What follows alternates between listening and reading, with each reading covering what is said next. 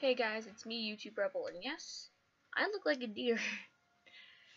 Okay, so this is another random vlog, or whatever, and I did my cosplay or Halloween makeup because I couldn't do Marceline Fatness, so I'm gonna be a deer instead, because I love deers. And I don't know. I don't know.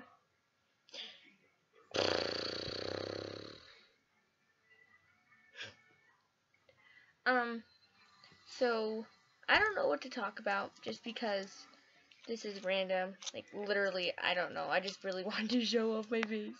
That's so narcissistic, but I feel so proud of myself for this, because I'm a deer, and I'm going to be very awkward when I go to school on Tuesday, because everyone's going to look at me and be like, damn, she's a deer.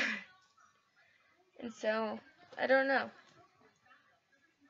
When you have no friends on a Saturday night, so you sit in your room watching anime.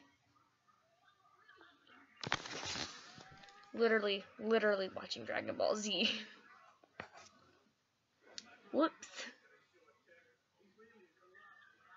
Hair, what are you doing? What? Okay. So, I have a few questions. If you would put it down in the comments or whatever, should I let my hair grow out to this length? Just like everywhere? Or should I keep it short? Should I trim it? Or should I dye it lavender? Because I don't know. I can't decide. Because I want to dye it lavender, and I want to trim it up like I had it at the very beginning when I first got it. But then again, I'm loving the length that it is now, and I want all that length. And I feel like it would be cute. But then again, I kind of want it like this, but an undercut still. That doesn't make sense.